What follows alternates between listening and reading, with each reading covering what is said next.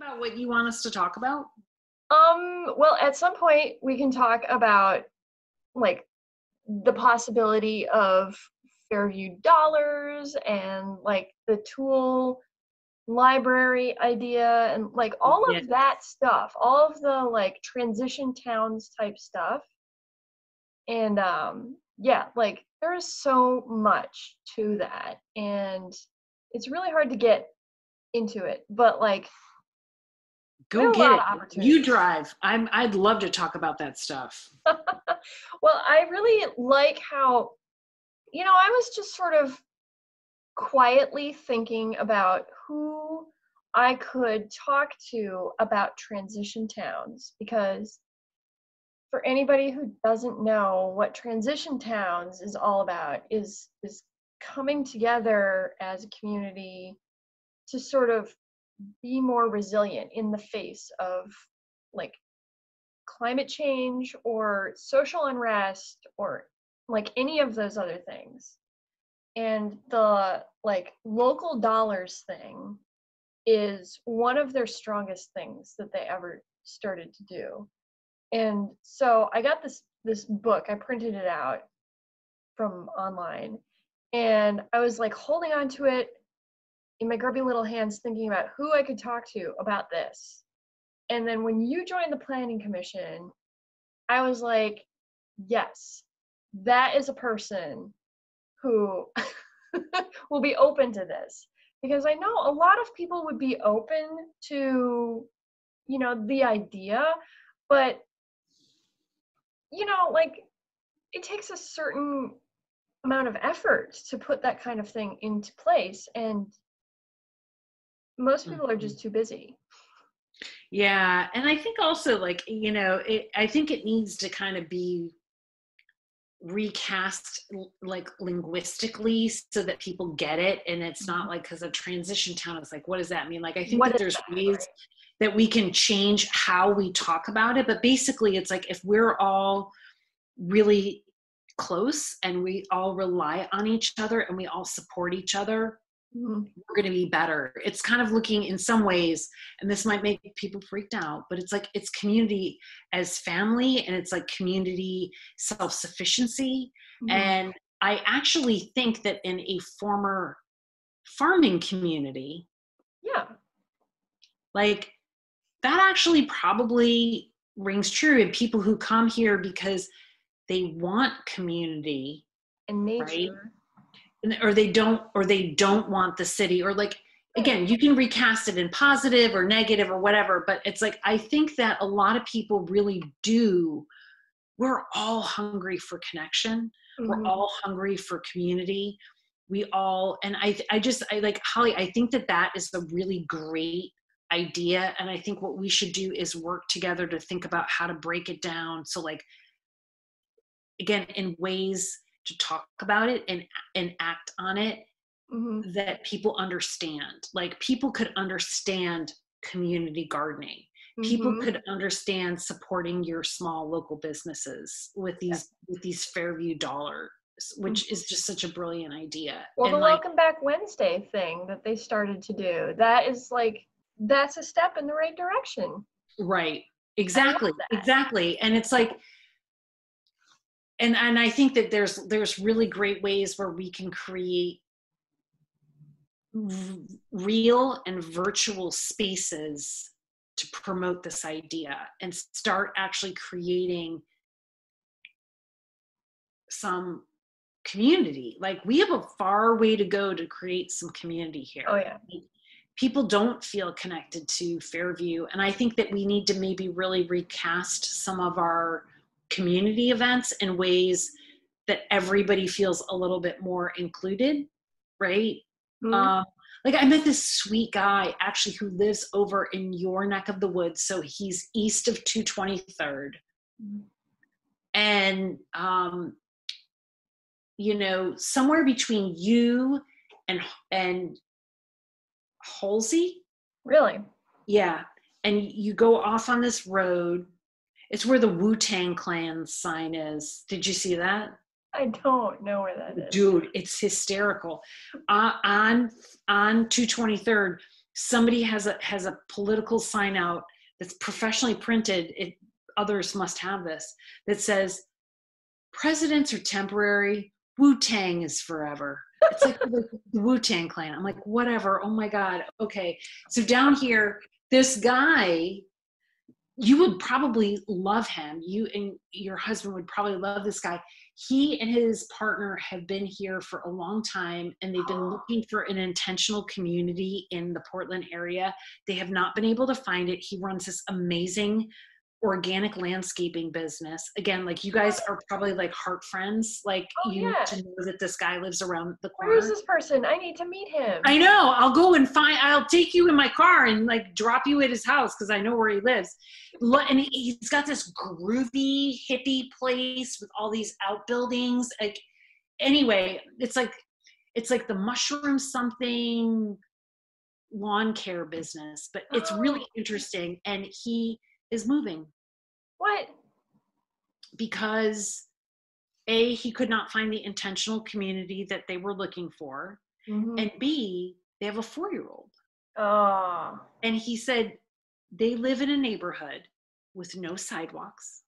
Oh, and they yeah. live off of 223rd with no sidewalks. And he's like, but you know what he loved? He remembered, he went to one of those national night out events that he saw. And it must have been in his bill, and he saw it. Mm-hmm. And they went, he goes, and he didn't know the name of it, which is awesome. But he was like, do you remember that hot dog event that you guys had? Right? Do you remember that? And I'm like, dude, I think I do know what you mean. I think you're talking about the national. Yes, that's what I'm talking about. Yeah.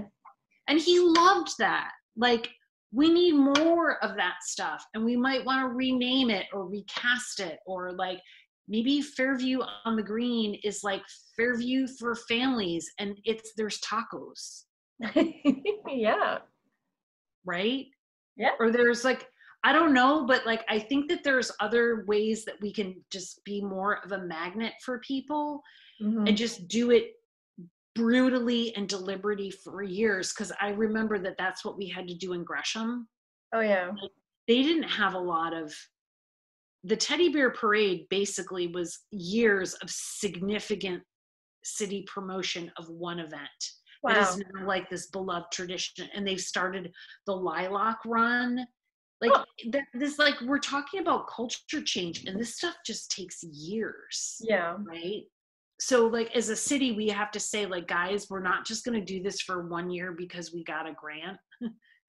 Like, we really are going to do this, and we're going to do this and invest our efforts as a parks committee and a community engagement committee and a city council and all this stuff to really do this and be super inclusive and pull out the stops. And, I mean, shit, I'll get my freaking wagon out and I'll go back around and invite everybody to National Night Out with a flyer, right? Yeah. We could do that. Yeah. We could all like literally personally put invitations for event. I mean, we're that small. We could actually do that, right? I love that. Yeah. Like, I remember on the Parks Committee last year was our first annual family fishing event. And that took us years. Like, literally every year that I have been on the Parks Committee, they were talking about this thing that they wanted to do. And like, it never happened until last year. And like, they had been talking about that thing for probably decades before I even got on the Parks Committee. And last year was the first time. How did it go, dude? It was a great event. We had tons of families with little kids come and learn how to fish at the ponds, the Salish ponds. And we had all these volunteers, and Oregon Department of Fish and Wildlife was there, and the Steelhead group was there, and it was great. And we can't do it this year because of COVID, for the obvious reason, right? And we're not having any meetings. And I'm like, we made so much progress. We need to do this next year. And if we're not having any meetings, when are we going to get to do this? Right? Like, I don't know. Girl, I think I want to be the liaison to your committee because it's one of the things that I just feel so strongly about, and it was on my platform, and I'd love to work with you, right? Yeah. Um, I'm not the chair of that one, but that's okay. You're involved, and who is the chair of that one? well, currently it's Steve Marker. Oh, so he might want to be the liaison. He might want to be, right? He's been on the Parks Committee for many years, and the fishing event is his thing. Is Like, it? yes, it is his thing. Like Steve Is Marker. he a good dude? What's he all about? Oh, he's great. He's a great guy. He drove that fishing event. He's like, he cares deeply about the children of Fairview and Oh, I getting love them that. out to the parks. Oh, yeah. We are going to be friends. Yeah, yeah. That's I mean, what I'm all about too. yeah. Everybody's got their quirks, but yeah. I get it. quirky, fun person. Yeah, everybody on the committee is just so awesome. Like we've had a little turnover, but I have enjoyed being on the Parks Committee with all of those people. Honey, I think the Parks Committee really is where it's at because, like, that is Fairview. Like, that's what people care about. That's what people want. That's what people need. They want to protect them. They want to improve them. They want to connect them, right? We have so many parks. We have way more parkland per capita than like anybody around. That's what I know. I did the Allen Berry 3-hour tour, and I got like 30 acres of open space per 1,000 residents, which he calls the Cadillac number. Yeah, it's a lot. It's really amazing. And like, it makes a difference. It's why I ran. I'm like, we can't fuck this up. Yeah, no. And like some people want to, like there are like little pocket parks and people are like, well, why don't you just take that space and use it for something else? And we're like, no. No, that's our value. That's the gem. It's what makes us unique. It's why people want to live here. If you take away the frogs and you take away the hummingbirds, if you take away like all that stuff, like that's not, then what we're, this is going to sound bad, but like, we're like the folks next door, like, right? Like, it is like we all have a value proposition and that's ours. So like, let's keep the space open. And that's one of my, my thoughts about the Planning Commission. It's like my big thing that I want to do, Holly, is to reopen the comprehensive plan. Mm-hmm. And like put this stuff on paper, like thou shalt keep this right 30 to 1,000 ratio, thou shalt keep, right? And also do this really great stuff that you're talking about, which is like, and what I love about you is the creativity. Like, let's think differently. Like, it doesn't have to be this way. Like, if we could open the comprehensive plan and create a vision, and let's say it's nature. We love that. Then all of a sudden, the bike path and the park, right? And the green wall and the garden library and the xeriscaping and then all of that makes sense. And there's an organizing principle for what we're doing, which is like even micro shops. Right. Like protect nature and build community. Like, are we protecting nature? Are we building community? Are we protecting nature? Are we building community? There's so many different ways that we can interpret that with policies and programs, right? Mm-hmm. Yeah. We just got a lot of work to do. Dude, we have so much, but don't we, like, existentially here in America, we have a lot of work to do. Yeah, everywhere. And like not everywhere has 1,000 acres of 30 acres 1,000 acres of open space for every 30 residents. And again, Alan Berry's like, it's in his lovely British accent, it's Cadillac number. That's a Cadillac number. That's actually one of my blog posts. Girlfriend, I'm going to turn you onto my website. You're going to be like, what? Yeah, I love it. I know. You're like, yeah, but this has just been so eye-opening to see things and have like an excuse to get out there and explore what's right has always been like right Yeah. Wow. here. Yeah. I love your neighborhood, by the way. Oh, I love my neighborhood. I love my neighbors, most of them. Yeah. Like, I have a lot of really good ones. You really do. And I have to say, you have one of the grooviest houses on the street. Oh, well, thank you. And As it's an really architect. historic. Like, I think you are, I know you don't want to be, but I think you are somehow part of the old town because your house is old, right? The front part is very old, yes. But Yeah. the back part is newish. Right. Of course. Of course. It's older than me. But yeah, like when we first moved here, we moved here in the end of May in 2015. And let's see, it was only a couple months later, we had our dining table in the front room because it was like, that's the formal dining room in the historic part of the house. Let's hang out in the front part of the house and like be part of the neighborhood, right? So we're hanging out in the front part of the house, having dinner one day when this huge crashing sound, like a huge part of the front tree, fell down right in our driveway and like smashed a trash can and hit the door of the carriage house and like blocked half of the driveway, right?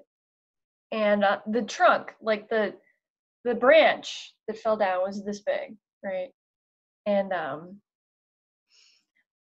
so Chris went out there with his tiny plug-in chainsaw and he was trying to break this thing down after dinner. And the next day, two guys showed up with chainsaws. And like, yeah, like the guy over there and the guy 2 driveways down over there. They both showed up.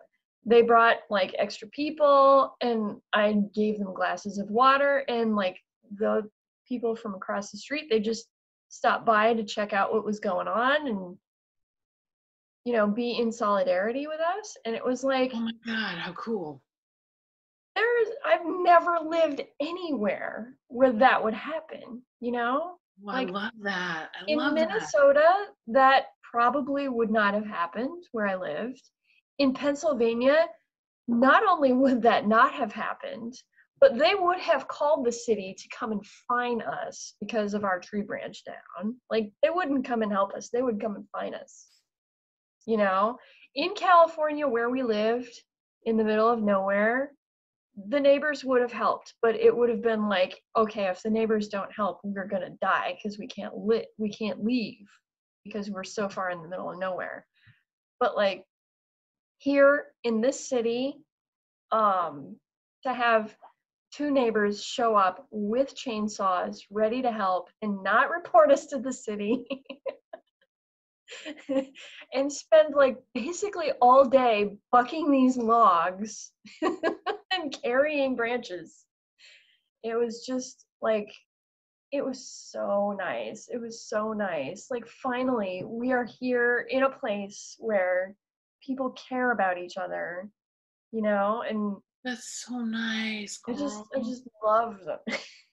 Oh, that's so good. Yeah, I'm just like, you know, since then we've had a very small amount of turnover with the neighbors, and we're still trying to work out who's gonna land in that corner finally, because we're surrounded by a lot.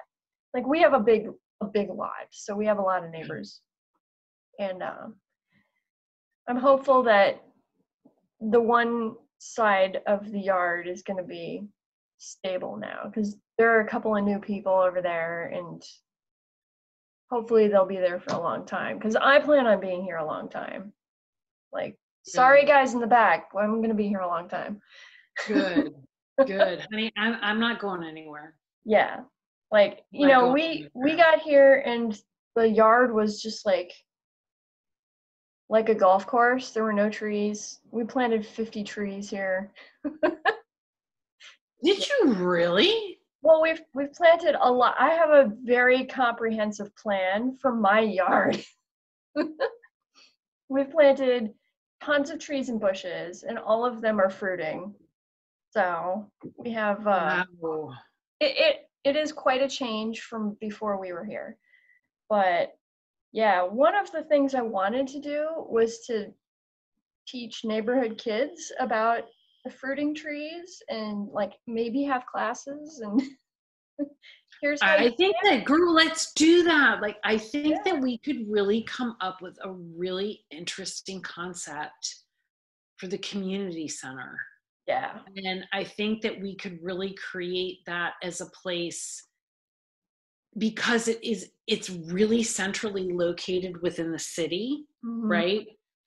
Like, we could think about that and create a new magnet that isn't City Hall, that isn't the library, that Mm-hmm. isn't the post office, but is a real community center, Mm-hmm. and pull people into that neighborhood. And, and I think it's around nature and like tool library, Mm-hmm. backyard, like habitat program office, Yeah. some kind of groovy kids in nature after school program, some amazing teen and young adult organization that's about recycling or gardening, or like anything that's green. Like, I just think what we should do is brand our city as green. Like, we are about nature. Yeah. And I actually think, like, again, like, we have these assets and we have these populations of people that really need these assets that have them. And then we have these populations of people with these that don't have access to these assets. Mm-hmm. So I'm starting to think, the more I think about Fairview, that somehow transportation needs to be made. So, like, do we get a bunch of electric buses that will take kids from Fairview Woods and Oaks to Blue Lake Park or to the Oxbow? Huh. Maybe. Metro has a lot of money about equity. Like, do we take kids that are at Fairview Elementary in historic Old Town down to the old City Hall to do some really interesting nature education after school? Yeah. Maybe. Like, there's a lot of litter. Like, do we have a kids core that's about like, do we create like more community gardens? Do we create like I like this, like, everything we can do to help kids and promote a healthy environment and Mm-hmm. bring people together. Mm-hmm. Like, people are desperate for togetherness in Fairview. Like, Mm-hmm. this really lovely social worker named Claudia, who lives in Old Town, like, called me up. It was the nicest thing. I got this voicemail. Oh my God. And she didn't know I was running unopposed either. I hope you have so much support because your ideas are really awesome. And I just moved here a few years ago. I'm a retired social worker from Portland. I moved here a few years ago. I've got a couple plots at the community garden. I'd love to see more community gardens. And I would just really love to see anything that would really connect me with my neighbors, because there's nothing cultural really here to do. Mm-hmm. Nice. Right? I love her. Yeah. I do too. And I'm like, why don't we do some things that will connect people to neighbors, connect people to their small businesses, right? Mm-hmm. Connect people to the earth, their people, their small businesses, like all of this transition town stuff. If Mm-hmm. you translate that into other language is all those things, Yeah. right? Yep. That's what that is. Totally. Yeah. It's like we help each other. Yeah. Like we get together and we clean up the dead plants in the middle of Fairview Parkway and plant new plants. Like Right. we might have to block off a lane of traffic so that we're safe while we're doing it. Because if we want kids to be doing it, gotta put some cones. But Right. like we don't need urban renewal money to take care of the plants in the middle of Fairview Parkway. And that was Right. we could have done that. We could have put that in urban renewal, and we decided not to. And my reason for deciding not to do that was because I think that we could just do it ourselves. Right. Well, we could just get together with neighbors and do it ourselves and not pay our overworked public staff to do it.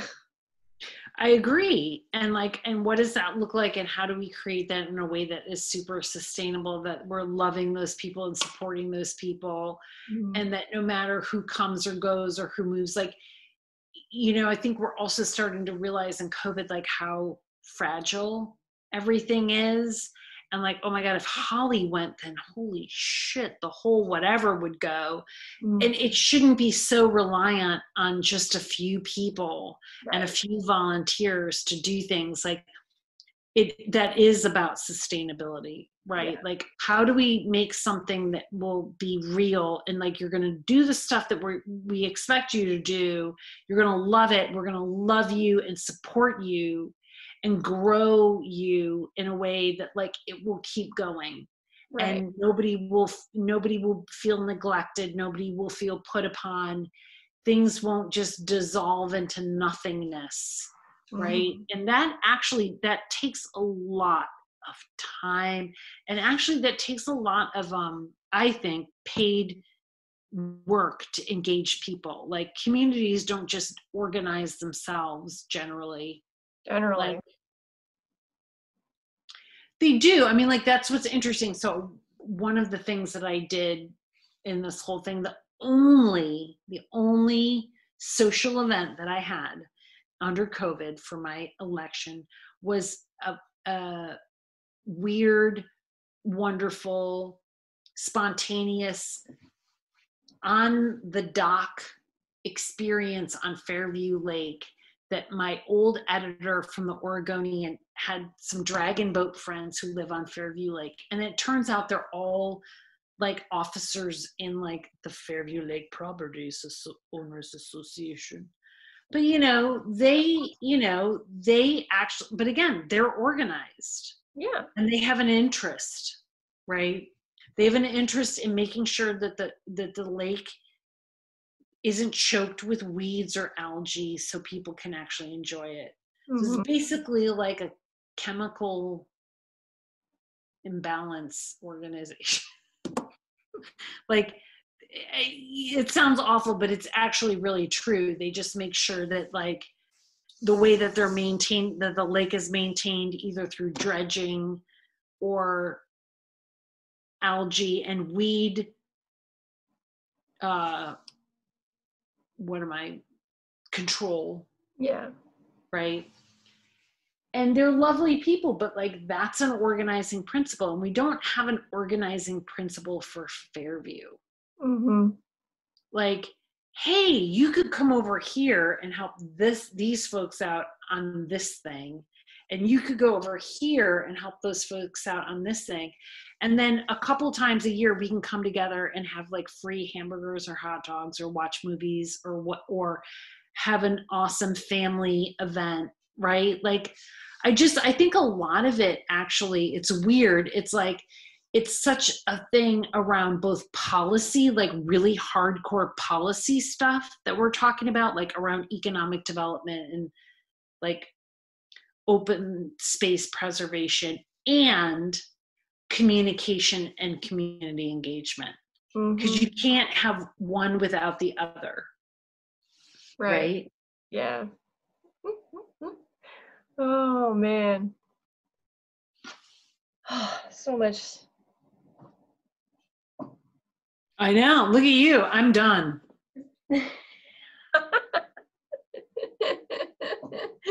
I'm done. You're Like, I'm done. Like this is done. That's done. Nice. Yep. It's all gone. I'll be making tacos or some sort of equivalent later on. Awesome. Yeah. Yeah. It was so nice to see you, girl. We're going to do some great things. I know. Like all of the things that you've mentioned are like super big and require a lot of thought and way more thought than I have right now available to me after all of this. I get it. But I'm so glad to see you. It's been forever. I know. It really has. And I'm sorry that I missed you when you were canvassing my neighborhood because my husband was working on like something for school because he's getting a master's degree right now. He is? What is he getting a master's degree in? Well, he's going to Georgia Tech online for computer science. And so, right, he works in IT. And so he was in his office on the day that you came to our house and he was like, some blonde lady just walked up our driveway. And I'm like, who is this person? We have to find out. No, right? Do you know how many freaking people I've scared the shit out of? A lot. Yeah. A lot. I bet. Yeah. They're like, who is this woman? She's coming to the door. And then it wasn't until the next day I found your flyers and I'm like, oh, whoa. so she was come to my neighborhood. That was it, girl. I mean, So, again, like I get it. Do you know how many people have totally freaked out that they're in their garage or whatever, and they're like, and I'm like, I'm sorry. I know it feels impolite, honestly. I like understand everybody's concerned about public safety and like crime right now because there have been a bunch of break-ins, you know. Oh, there have been. Yeah, there have been a bunch of break-ins and like other like stalkery type things going on. Really? Yeah, like you know, people just walking onto other people's property and just like wandering through or peering over fences and that kind of thing. So like yeah, when he said that somebody was in our driveway, like somebody's in our driveway. Oh my God, you must have been like, what the? Well, Right? and the day, like 2 days later, somebody came and like turned around and their truck was full of stuff. And we're like, is that the same truck that was full of stuff that somebody else thought was going to break into their house? And I'm like, oh my God, man. honey. I'm so glad it was you. It was just me just dropping off my stuff. I love your street. It's absolutely, it's so, it like our city is so various. Yeah. It is so various. It's like, it's a bunch of goddamn independent people like living how they want to live to a large degree. Yep. Yep. And how do you meet them and like find common ground with them and like this is something that I'm working on with like neighbors beyond who I know, you know. And like it's nice to see somebody canvassing and going door to door and meeting everybody, and I want to talk to that woman from Fairview Oaks and Woods who you talked to for an hour. Rashida, you would freaking love her. I encouraged her. She's like, maybe I'll run for the city council. I'm like, I actually, like, she has 5 kids. I'm like, I actually think based on your experience, you should really run for the school board. Yeah. And I encouraged her. I'm like, email me. I can connect you with East County Rising or this or that, or Emerge Oregon or all this stuff. And I haven't heard from her. Oh. And that's okay. But like, yeah. You never know. Like, I just think it's important to do it, and you never really know if it matters. Like, there have been a lot of times where I'm like, why are you doing all of this? Why are you spending all of these hours dropping things off to people and you Because you barely hear care. anything, right? And then there's a few times that I have, and that stuff is super Yeah. transformative. It's like Yeah. when somebody actually calls you and was like, I saw your flyer. I love Oh, your ideas.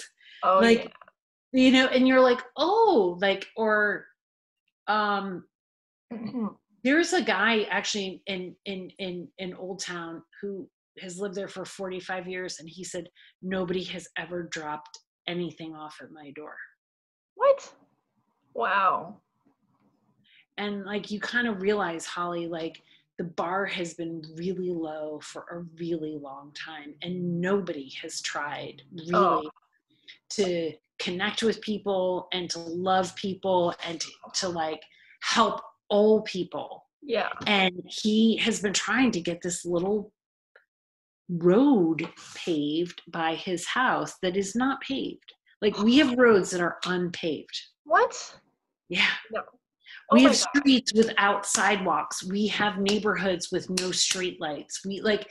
There is real inequity here. And he told me what city councilors have told him. Mm-hmm. And it's really unkind. And it's like, wow, like somebody would tell another person, like, in so many words, that you don't matter.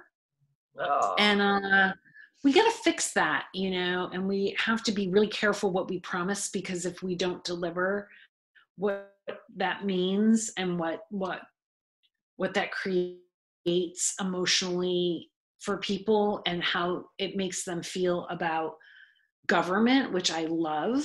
Mm-hmm. And right, like, and the public square and civic life, that's really sacred stuff. And if you don't deliver, that's a real problem, right? So I just think that there's so much we can do, but it's going to take a long time. It's going to take a long time to do it, and it's going to take a long time for people to believe that people are going to do it. Right. Right. Yes. I think for a long, long time, people have seen that people haven't necessarily been following through. Yeah. Well, I love you, and I'm really I thankful. love you too, honey. I'm really thankful. We're going to do some good stuff. Yes, we are. And thank you for doing all the things that you're doing. And if you hear from Rashida, I want to talk to you. I'm your neighbor. Like, please, seriously. I'm serious. I'll go find her. I physically actually know where she lives. So she doesn't email me, and she hasn't emailed me. But if she doesn't, Too busy. I actually You could have 5 drive kids. to her apartment. What? And knock on her door. Yeah, Rashida, we're talking about you. Oh my goodness. Zoom just crapped out on me. Lord, girlfriend, it's fun to see you. Zoom just crapped out on me. My internet connection is unstable. Okay. All right. Honey, I love you. I'll see you soon. All right. Thanks, Wendy. Bye. Bye-bye, babe.